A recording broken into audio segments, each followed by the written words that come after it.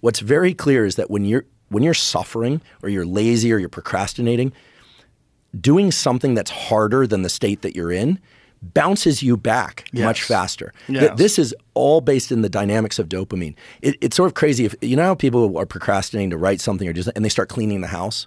Something they normally don't want to do. Well, it's just something that's easier than the thing that you're supposed to do. Right. It turns out, and I learned this from Anna, if you do something that's even harder than the thing that you're trying to avoid, all of a sudden you're able to do that. And you're like, oh, okay, well, it's just psychology, right? No, it's not psychology alone. It's psychology, but once dopamine is deployed at that level, you're a different person.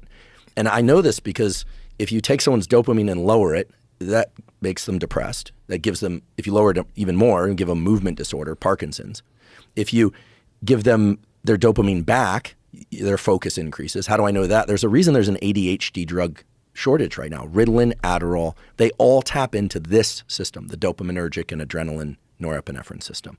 So one of the most prescribed and overprescribed classes of drugs is the drug designed to try and get exactly this effect of cold plunges.